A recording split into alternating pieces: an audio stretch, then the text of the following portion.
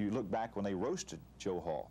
I'll never forget again Bobby Knight walking in as a surprise guest on that thing. And that showed me there's a lot of class to Bobby Knight also. He's saying, hey, I've forgotten all these incidents. It was just a fit of anger. Now I'm here to roast a friend of mine. And he did it. As a special surprise to Coach Hall and all you people here and out there, I ran into this mild-tempered fellow that knows, as far as I'm concerned, absolutely nothing about basketball, much less Kentucky basketball, but I thought it'd be a good idea to hear from someone really neutral, a complete outsider's opinion about Coach Hall and his program and his birthday.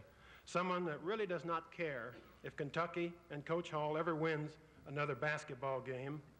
Would you fella, whoever you are, please come up here and take the microphone.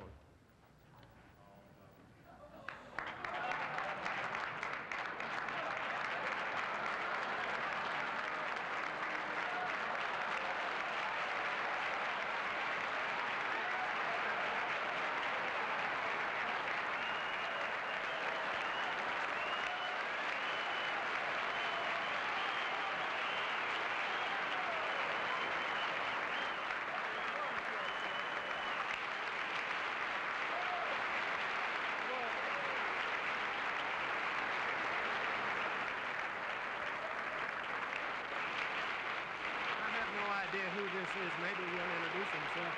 So at least you will know, and maybe the people out there in television land will know. Well, thanks, Mr. Horgan.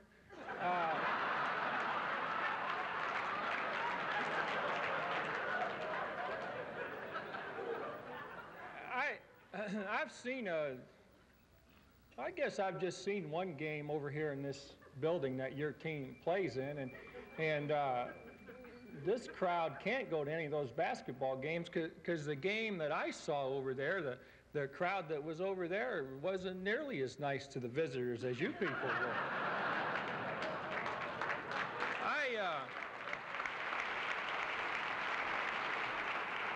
I'm not really a Kentucky fan.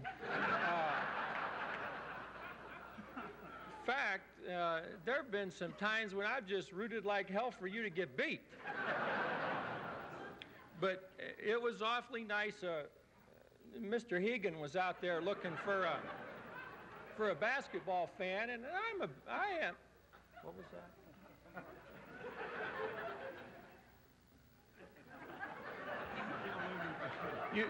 You said, for sake, the guy's name's Hagen and he's my boss?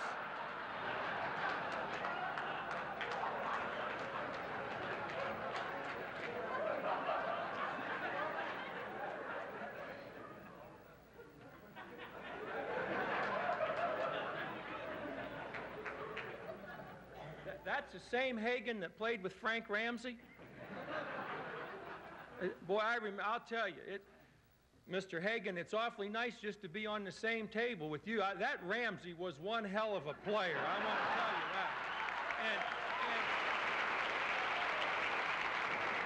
And I'll tell you one thing, if you get a chance to talk to your coach and he doesn't have a radio with him on the bench, if he'd take a radio on the bench, I can almost guarantee you, and if he'll just follow what the hell that guy says, Haywood, Redford, or whatever the hell his name is, man, there ain't any way Kentucky's going to lose again. Well, I got in and I found that it's your coach's 50th birthday, and back where I'm from, we used to refer to that as kind of going into the metallic age. You got silver in your hair and gold in your teeth and lead in your ass. And I think my relationship in general with coaches has been very, very good, and I have a lot of respect for my fellow coaches, and I see good in all of them. And Bob is a coach of tremendous talent and ability. He is a good friend, and we do see each other off the outside basketball and mainly in fishing. But I welcome his company and his friendship. I've never seen anything like this in any other state. Joe, I think when they picked us up this morning, they really flew us into Panama or Nicaragua or someplace. You think we fell asleep on that plane and wound up in Bolivia or someplace? But these cypress trees are unique in this part of the country, and there are plenty of them. They look healthy. It certainly is a fishy-looking area. Well, we look at it, and it looks like we're going to catch a lot of fish.